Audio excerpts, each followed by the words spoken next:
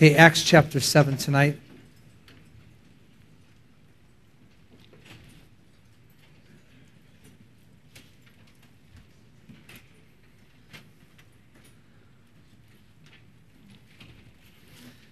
If you didn't see the class on ABD or Foundations tonight, it was quite something about heaven and hell. And you have a chance to take a look at that class because it was quite thought-provoking and quite motivating. I remember seeing that for the first time in Uganda in 1997. And it's as fresh then, now as it was then. Acts chapter 7, we're going to look at the life of Moses for the next two classes and consider 7 aspects of why Moses received from God certain characteristics that made his life great. And I want you to think of some key chapters. If you look at them for the next couple of weeks, just take these chapters down. There's many chapters on Moses, but these are some great chapters to look into. Exodus chapter 2 and chapter 3. And obviously, the call of Moses from God and how he resisted and God persisted. And that's chapters 4 and 5 and 6. Then, really, to me, it was an awesome display of God's greatness with the 10 plagues in Exodus 7 through 12. Then the Passover and going out of Egypt, Exodus 12 through 14. We'll look at Acts chapter 7 tonight. Verses 20 through 44 deals specifically with Moses. Hebrews 11, 24 through 29. These are just passages for you to look at that reflect a lot of the characteristics of this man. Exodus 32 through 34. How Moses comes down from the mountain and deals with Israel in apostasy. How he's a friend of God in the 33rd chapter. We will go into some of these points and how God would lead him. And then Deuteronomy 31 through 33, the charge of Joshua and the end of his life. So those are some great portions on Moses. If you have a Thompson chain, they do a great job on the tree of life of Moses. And it really breaks his life down. I like to think of Moses' life as 3 40s. 40 years in Egypt, 40 years in the wilderness with Jethro alone, and then 40 years back in the wilderness with the children of Israel. And by the way, in the 40 years with the children of Israel in the wilderness is when much of the writing of the first 5 books of the Bible took place. Maybe exclusive of Genesis, which might have been before, but Moses wrote the Pentateuch, and the next 4 books after Genesis, a lot of it took place in the plains of Moab and in the wilderness, the last year precisely. So God can take your wilderness experience and use it in a great way, Pastor Sturge. Although we don't even know you have a wilderness experience. You're so right on with God. Hey! Okay. So the life of Moses. And I like to think of Moses as having 5, and by the way, the word Exodus means the road out. I like that. The word Exodus, as you look in the Hebrew and the Septuagint and the Greek, it's the road out. That's the best definition for Exodus. And there was 5 Exoduses that Moses had. And by the way, what does Moses' name mean? Drawn out of water. So Exodus is the road out, Moses is drawn out. That's kind of where his life begins, drawn out, road out. And here's 5 different movements. He's put in an ark, and that's Exodus number 1. He escapes the wrath of Pharaoh. His second exodus is after he murders somebody, he kind of takes the road out into the wilderness. His third exodus is from the wilderness to Egypt. His fourth exodus is with the people of Israel back to the wilderness. And his fifth exodus is to heaven. So I just kind of put together 5 little movements there. The ark, out of danger from Pharaoh, killing all the firstborn. Then, when he's 40 years old, into the wilderness, Exodus, the second one. Then an exodus from the wilderness to Egypt for a few days to bring the people out. Then an exodus from Egypt to the wilderness. And then the last one to heaven. So, Moses and Exodus. Now, 7 key principles. I'll give them to you now. We'll look at them for the next 2 classes. Possibly. We shall see. Okay? Principle number 1, he was a meek man. The meekness of Moses. Are you with me? Yes. Thank you. It's good not to be alone. Sometimes you really actually think you are when you're up here. Number 2, faith, the faithfulness of God and the faith of a man. Faith. Third principle of Moses is he was an eternal man. He understood the eternal. The fourth principle we'll look at is he was a man, we might say in our day and age, a man of the body, but he was a man of God's people, Israel. Number 5, he was a leadership man, a man of authority. Number 6, he was a man who was a friend of God. And number 7, he was a man who had a call and an eternal purpose. Okay? So those are the 7 things that we'll look at in regards to Moses. We will key on his meekness, faith, and how he understood that which was eternal, his leadership, and friend of God. So, are you with me? That's nice. Okay, let's look at Acts chapter 7. Let's read a few verses, and then we'll start with topic number 1, what it means to be meek like Moses was, because he was said to be the meekest man above all men on the face of the earth.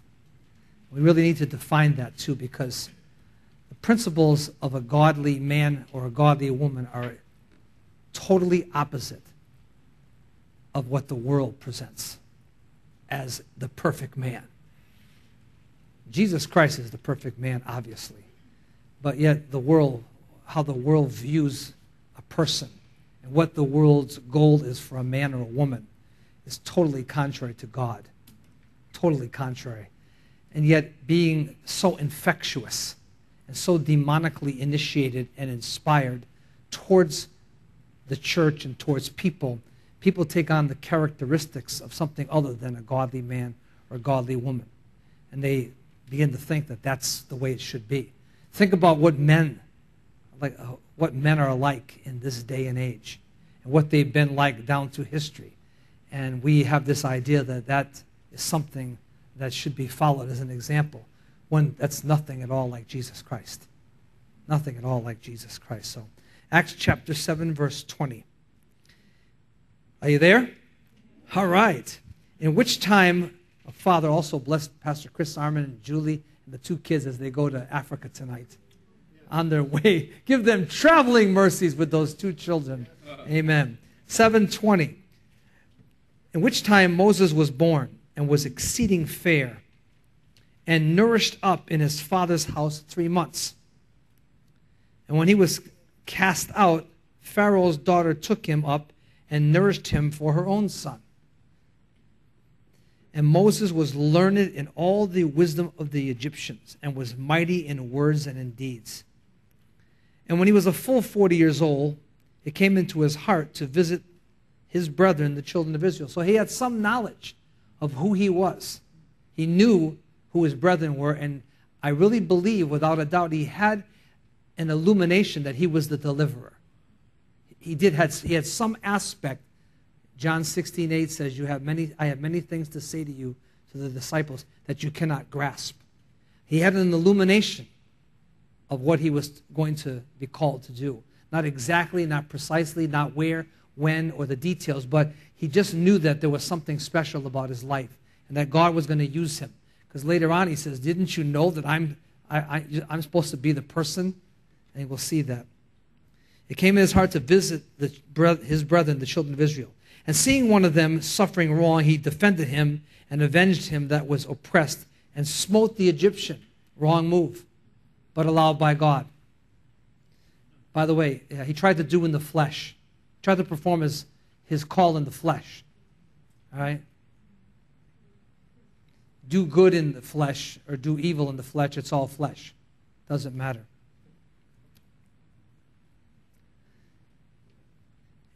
For he supposed, and here's where I get that point on knowing with some illumination who he was. For he supposed his brethren would have understood how that God by his hand would deliver them. You see, even in Exodus chapter 2 and chapter 3, he had illumination that he was the deliverer. But isn't it great? Isn't that about how God calls us? We go to Bible school, and then it's defined, and it's developed. Hello? Amen. Okay? Don't you know I'm supposed to be the deliverer? But not that way, Moses. Maybe we would try to perform our call or live in our purpose, and we might have the purpose right, but we might be going about it all wrong. And he did. He went about it in the flesh. He says, I'll take care of this guy. You know what happened. For he supposed his brethren would have understood how that God by his hand would deliver them, but they understood not. And the next day he showed himself unto them as they strove, and would have set them at one again, saying, Sirs, you are brethren, why do you wrong one to another? Isn't that interesting? First of all, he breaks up a fight between a Hebrew and an Egyptian, and you know what happens there. And then he tries to intervene with the Hebrew against the Hebrew.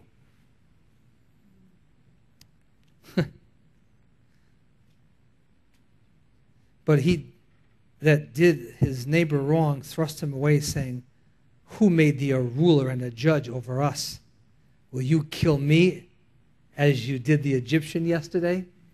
Wow. Didn't he look right and left and no one was looking? Huh? I read something today about Steve McNair in an article, and how a man was just talking about how a woman put 4 bullets in him, was it? 2 in his head and 2 in his chest. And she was a woman of another faith, 20-year-old woman that he was having an affair with. And we think about the great deeds. And they said he was born again, went to a Baptist church, and was really quite something. But you know what? Think about how he will be remembered, sad to say, right? Then she killed herself. And he had hidden sin, secret sin that was controlling him for years. And by the way, it's always going to come out. Whether it's pride, whether it's some area. Sometimes we think we're going to get away with it because time passes and nothing happens. But guess what? Be sure of this. Our sin will find us out. And one day, whether it's by some event, some hindrance, something that happens health-wise or whatever. But, my God, people know about me killing this Egyptian? Can't believe it. And then fled Moses at this saying, and was a stranger in the land of Midian, where he begat 2 sons. And when 40 years were expired, there appeared to him in the wilderness of Mount Sinai an angel of the Lord in the flame of fire in a bush. And Moses saw it. He wondered at the sight, and as he drew near to behold it, the voice of the Lord came unto him, saying, I am the God of thy fathers, the God of Abraham, and the God of Isaac, and the God of Jacob.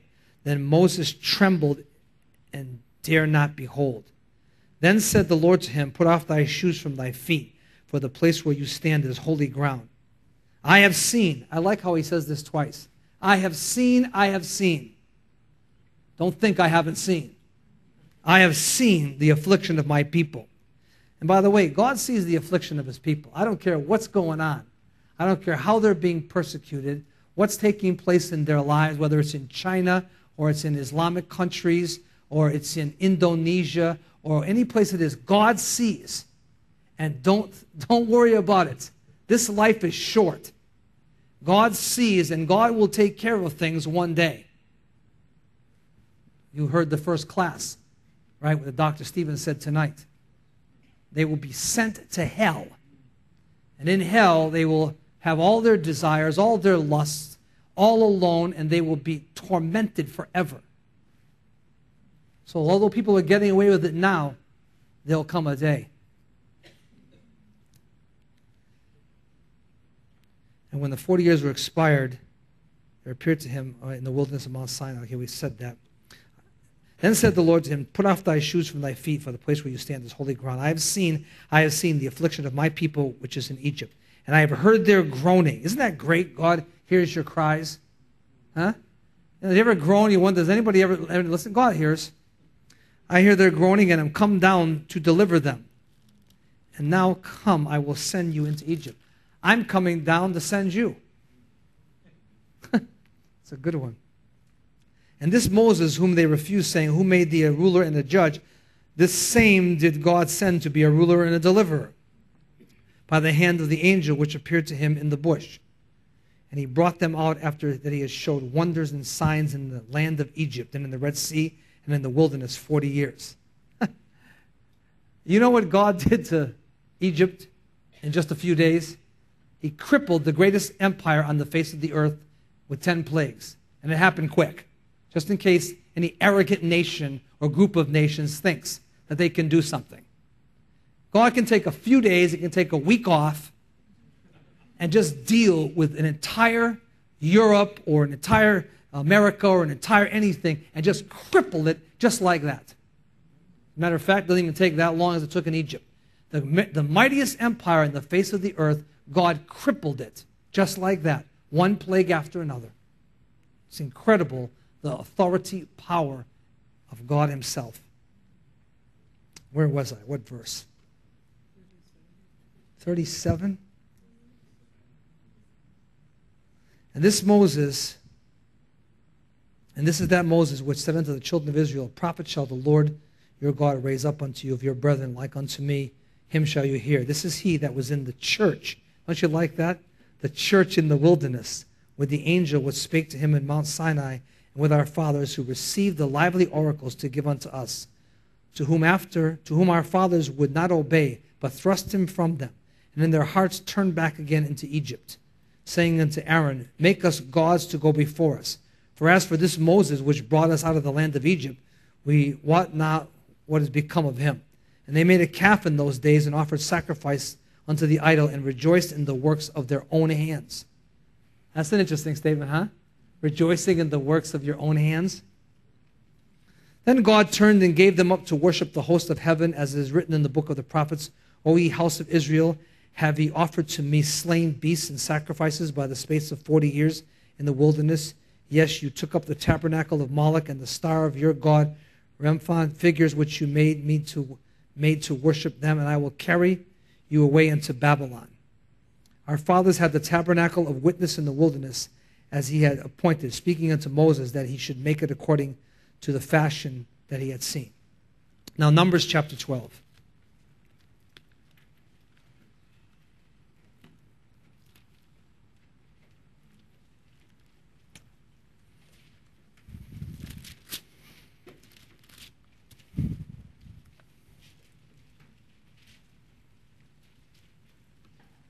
Of course, because of familiarity, it's amazing how these things start. We're going to talk about meekness first. It's really interesting. You have a mixed multitude coming with the nation of Israel in Numbers chapter 11. Who allowed them to come? I don't know. Whatever. They came, they were mumbling, grumbling, complaining, and all that kind of thing. And you wonder if Miriam and Aaron and Korah and all those people didn't just pick up that spirit. Because you can see a progressive thing taking place. Numbers 11, you see the mixed multitude. Numbers 12, you see Miriam and Aaron go against their brother. Numbers chapter 13, they say, we're not going in. The giants, the land, the walled cities, we can't go in. Numbers chapter 14, 15, and 16, it's continuous until Korah and company and all the 250 princes come right against Moses. And God opens up a hole in the ground and sends them directly to hell. All right, but you can just watch how these things take place. And Moses, in the midst of it, was very meek. And we'll look at what that means. He was very meek and trusted God. Every time Moses was attacked, he hit the ground. Isn't that good? That means the attack went right at God. Every time they attacked him, he went down on his face. And Moses fell on his face. That's a great way. Instead of standing there and trying to go against it and bring back human reason and talk and fight in your own strength, how about just hitting your face to the ground and saying, it's up to God. So Numbers chapter 12,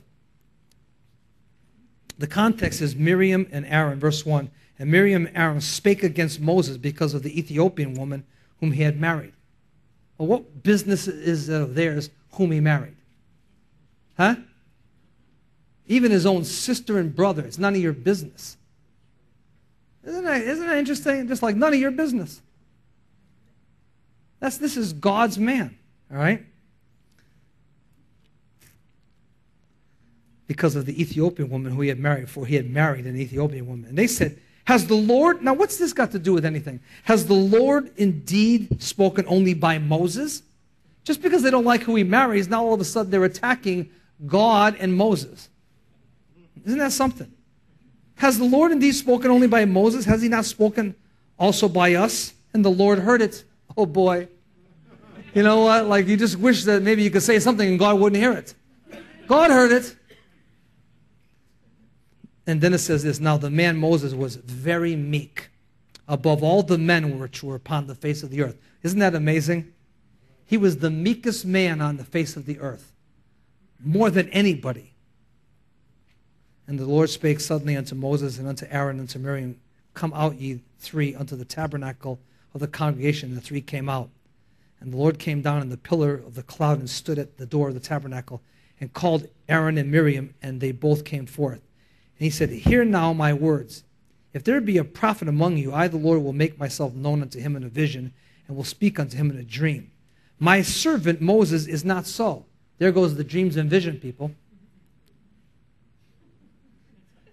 Who is faithful in all my house. With him will I speak mouth to mouth, even apparently, and not in dark speeches, and the similitude of the Lord shall he behold. Wherefore, then, were you not afraid to speak against my servant Moses? You know what happened. Leprosy for Miriam. Shut out of the camp. So, but I love the statement made about Moses. Moses was very meek above all the men upon the face of the earth. This is a great man, isn't it?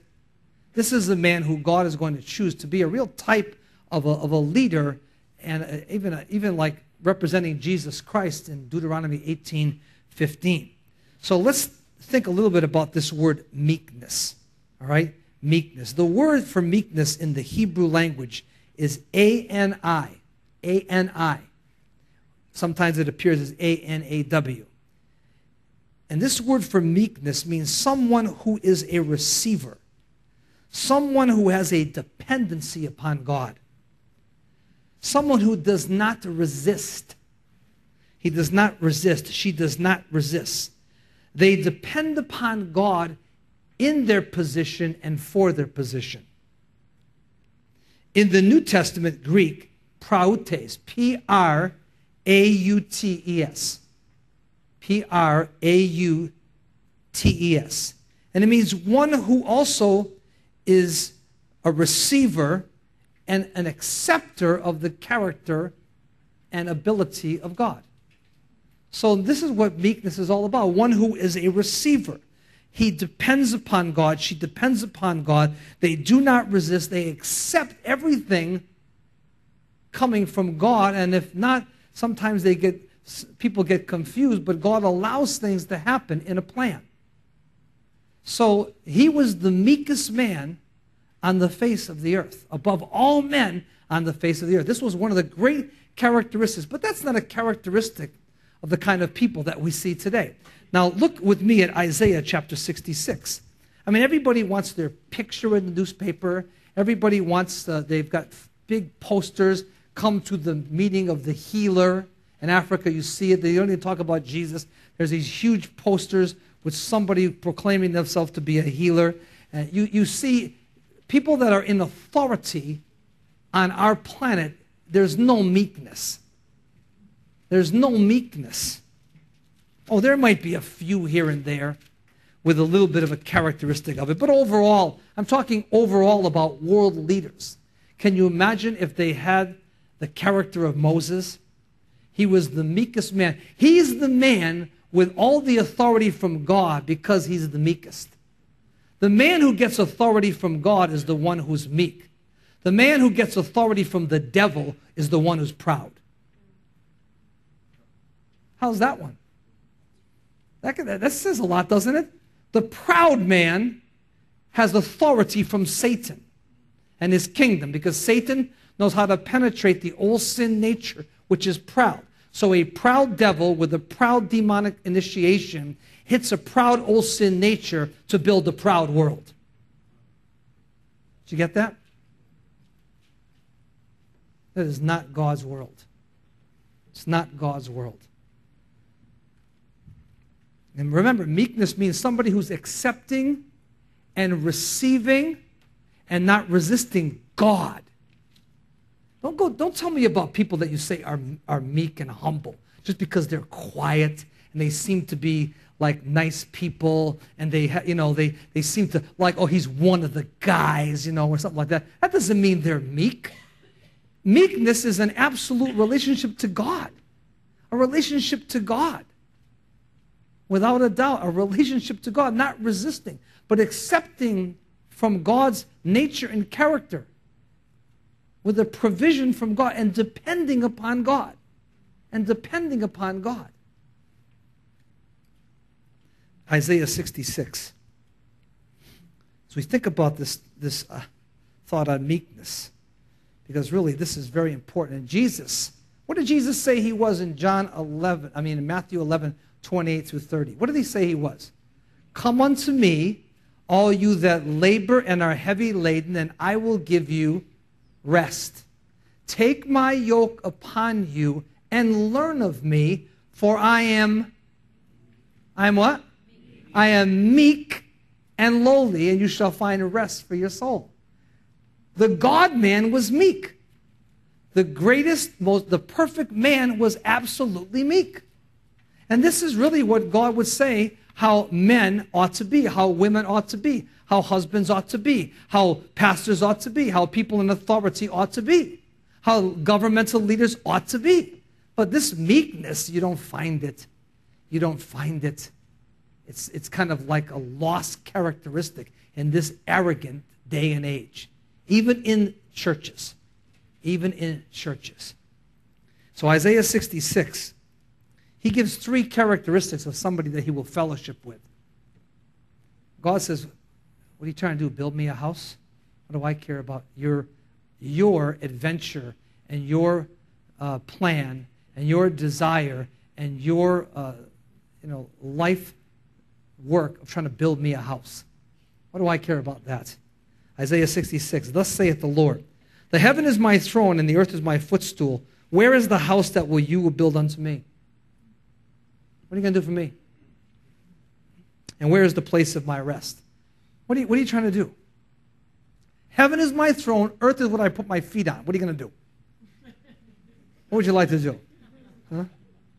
To be somebody. What do you want to do? And this is what he said. I love this verse.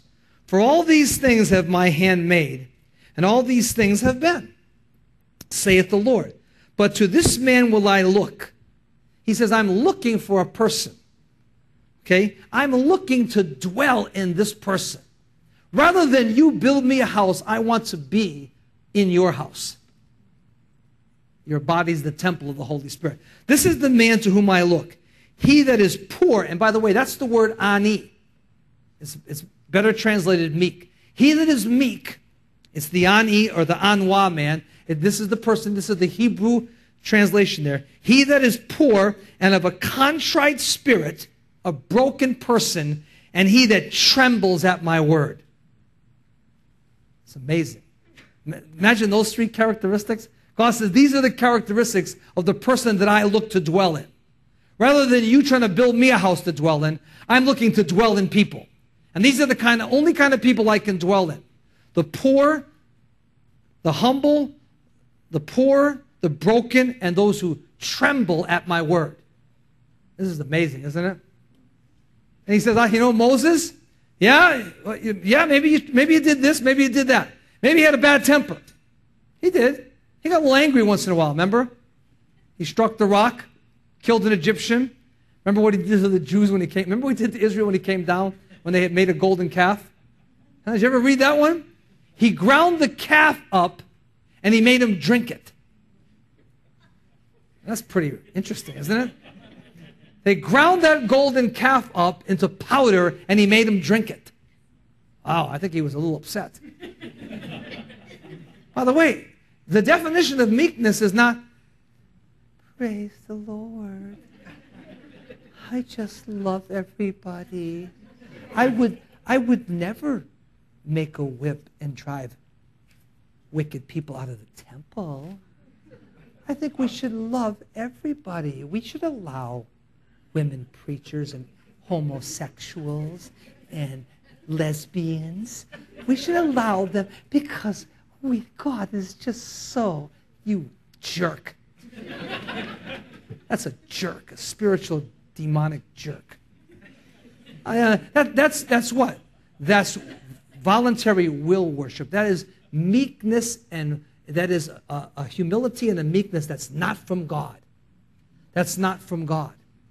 I mean, I told you before, I read Wormbrandt's little thought. He said, do you know that Jesus actually sat there and made a whip? He didn't just like grab somebody's whip. He sat there and was making that whip to drive people at scourge, to drive people out of the temple. That's also meekness. Meekness means I am going to be a receiver, and I'm going to depend, and I'm going to accept whatever God brings. This is meekness. This is meekness. But yet we have this whole idea about what meekness is today. And this is really what God is looking for. You don't find this in the world. Somebody who says, I'm depending upon God. I'm going to accept whatever God says. I'm not going to resist God. I'm going to be a receiver of God's life. And this is what Moses was all about. It doesn't mean that you won't make mistakes. It doesn't mean that things will not happen in our lives where we will fail and we will fall down but get back up. But this is the characteristic of a great man of the Bible. He was meek. He was very meek above all the men on the face of the earth. And that's why God said, here's a man who's going to listen to me. Here's a man who's going to receive from me. Here's a man who's going to accept whatever takes place. Even when I tell him, after all those years, you're not going into the promised land. How would you like to put up with those people for 40 years in the wilderness, and then you're told not going in? Wow. He just said, here we go. Actually, he had a better deal. He went up instead of going in, which I think is not a bad deal. Okay? He went up instead of not going in. So, meekness. James chapter 1, and I love James 1, 19 through 21. And if you connect it with 2 Timothy 2:25, first of all, the believer is to receive with meekness the implanted word which can deliver their soul. James 1, 19 through 21. Receive with meekness the engrafted word which can deliver your soul. And then in 2 Timothy 2:25, Paul says to Timothy, I want you to instruct people and teach people with meekness. So you receive the word, meekness receives the word, and meekness teaches the word and instructs in the word. And that means sometimes saying things that are not always going to be the most popular things to say. And that means for me also receiving things from God that maybe I would rather not hear it. I don't want to even be bothered with it. It's not an area I would like to have proclaimed too often. I mean, just listening to that whole thing on hell and judgment tonight from Pastor Stevens' Romans chapter 2 class. You know, just thinking to myself, wow. I was reading something from Hudson Taylor, Spiritual Secret book that we're reading for the book of Acts. And he said, can you imagine all the trivialities and things that Christians are dealing with? And he says that 2 million people a month are going to hell in China without anybody to tell them about Christ. And here, why'd you take my parking place? How come you sat down in that seat? That's my seat every week in Bible school. Why is it that I got this grade? How come I was marked absent when I was just a little bit late? How come that sandwich cost $6.12? I thought it should have been like $4.40.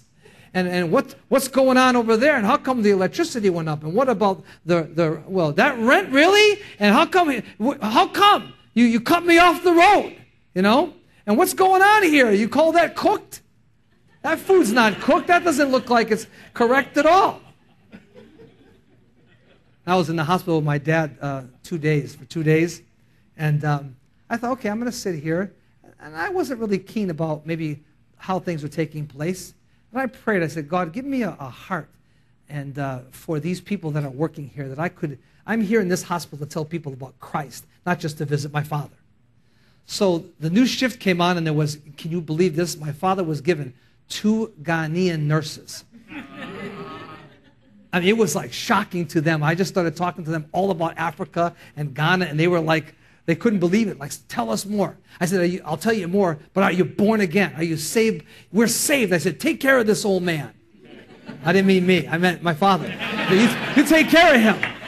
You take care of him. It was just really a great fellowship. Then I met this woman, very difficult woman. My brother had a most incredible time with her. She was just giving a very hard time about care and nursing home. And I mean, it's so complicated, the whole system. So I walked up to her. I said, excuse me, ma'am, could I just spend about 5 minutes with you in your office? Could I just sit down and talk to you? She said, yes. And I said, like, this is what we believe. This is what my father's like. And I'm so thankful that you work here because I know you're really going to listen to what I have to say. And it was amazing. She was so moldable.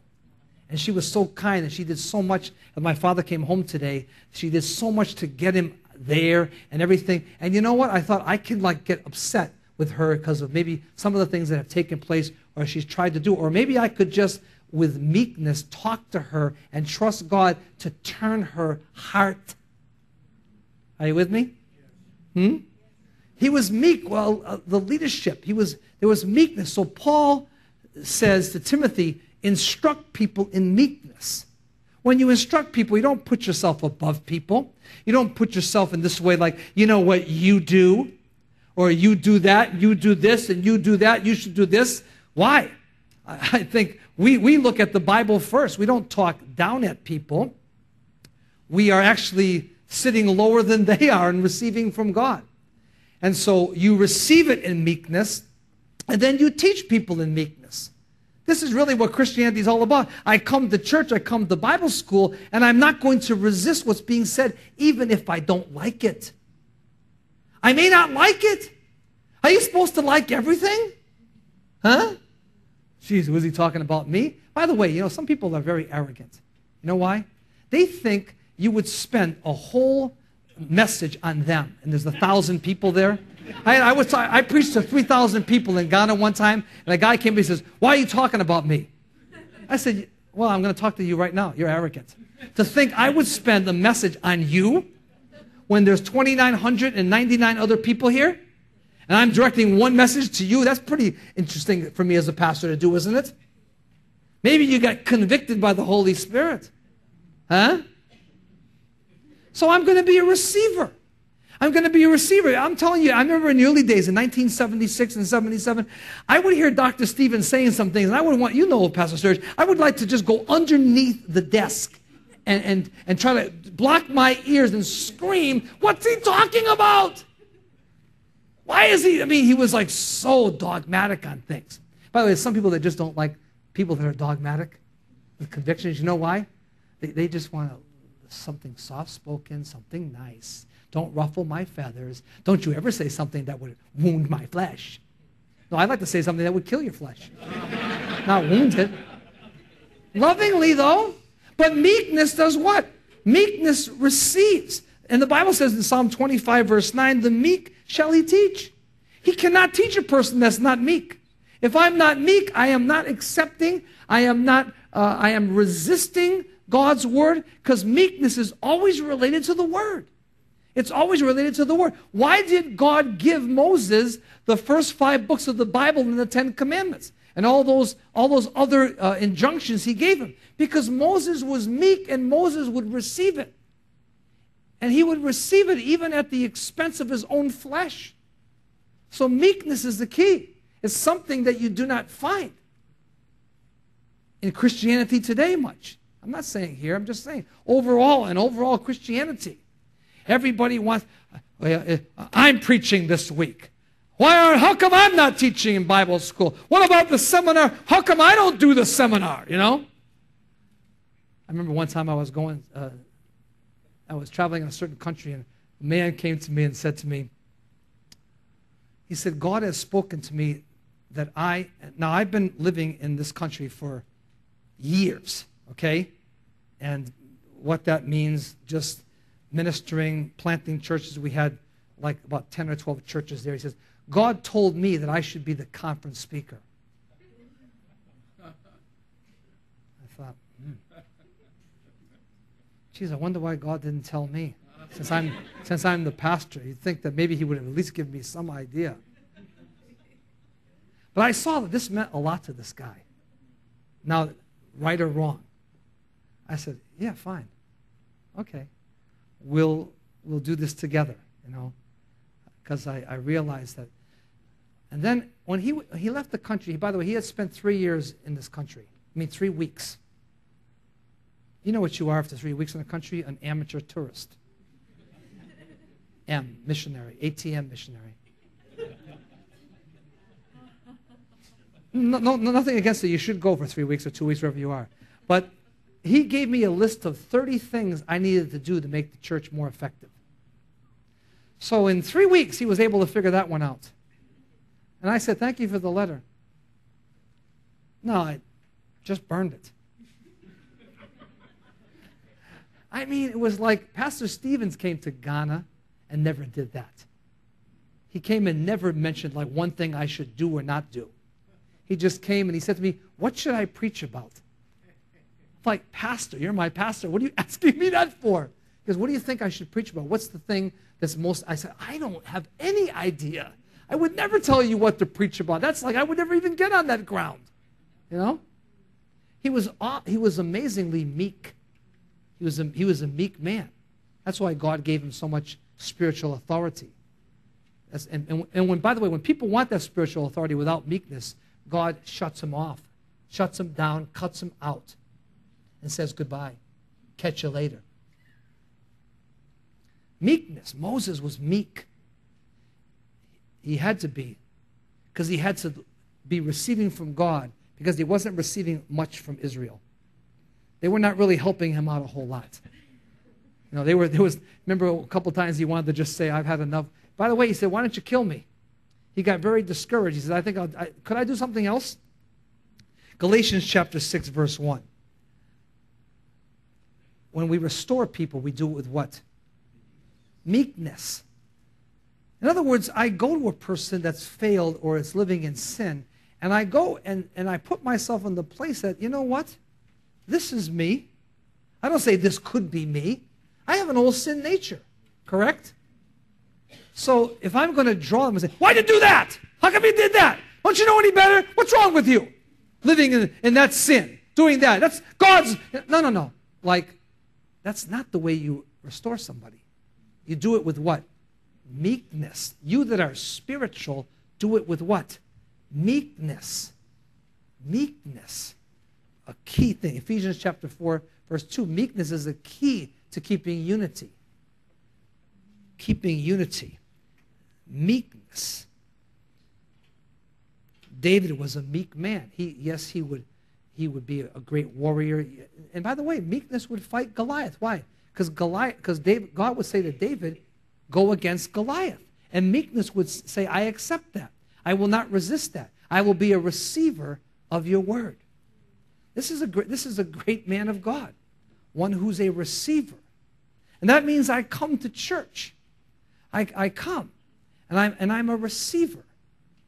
I'm a receiver. I'm going to accept what comes.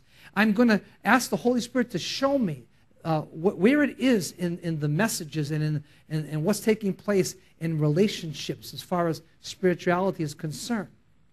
And just be a receiver from God. This man was a very great man above all. He was meek above all the men on the face of the earth. And this is a person that God can exalt. You know, what happens a lot of times when people get a lot of Bible knowledge, they like to try to choke people to death with it. I used to notice that sometimes when we had Bible school overseas, you know. A person would come flying out after 1 year, and they go soul winning, and they get somebody against a tree, and they would preach everything they knew. Everything they knew about everything, so that poor person is sitting there going, you know, verses and all that. Like, that's not meekness. That's not meekness. That's just trying to show off how much you know. That's not meekness at all. So, great verses on meekness. 1 Peter chapter 3, verse 4.